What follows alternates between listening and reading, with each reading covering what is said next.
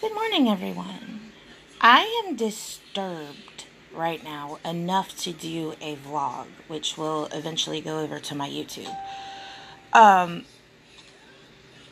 Chris and I were sitting on the porch talking, and he brought up this video that was talking about TikTok challenges.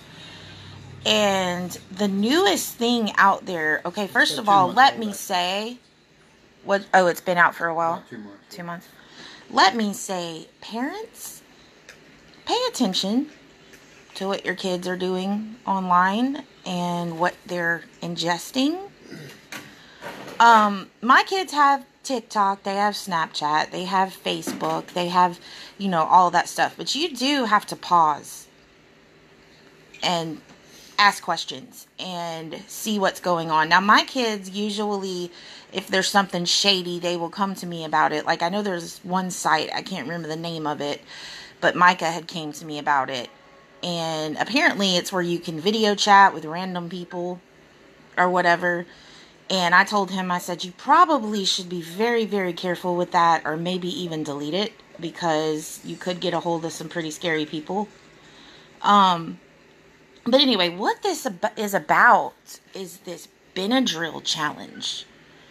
Okay, it's one thing to have people on there trying to challenge kids to snort nutmeg or whatever. And that in itself is dumb. Anytime that you overdo anything, whether it's a spice or a medication or whatever, it's dumb. It's not a good thing. But 12 Benadryl to get high and saying that the effects of it are similar to LSD. Now, I have a wild past. I've never touched LSD, even in my wild past, because I was always afraid of the harder stuff. But, it's two different sides of the spectrum. I mean, one is an upper, one is a downer. And how in the world are you going to get high? I take 2 Benadryl because I have allergies occasionally. And the only thing I want to do is go to sleep. Like, I'm not chasing elephants or seeing colors. I want to go to sleep. That's it. Just leave me alone. Let me go to sleep. So, honestly, I don't understand how people are getting high off this stuff. It's just another way for the devil to destroy young people. Is basically what it is. Because if you take 12 Benadryl, I mean, they've already had kids in the hospital for this. If you take 12 Benadryl, you are most likely going to go into a coma and die.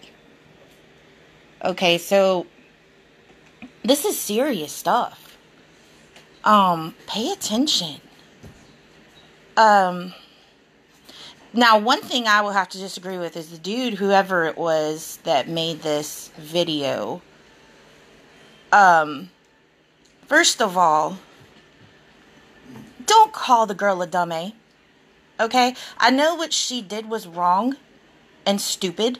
Completely agree with that. But something's broken somewhere.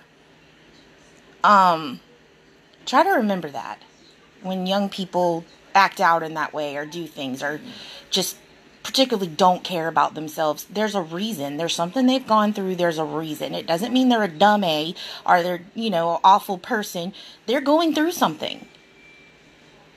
And, I know for me, all the acting out that I did as a teenager was because I was going through things and I did not know how to process them.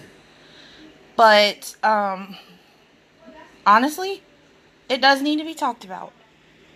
And, I know I'm being very repetitive, but pay attention, because I feel horrible for the parents of these kids who have died from this kind of stuff. What is this world coming to? I mean, this goes far beyond somebody eating a Tide Pod. I mean, it's just, I'm disturbed. I'm sickened and disturbed. And just, you got to pray for these people. Dear Lord.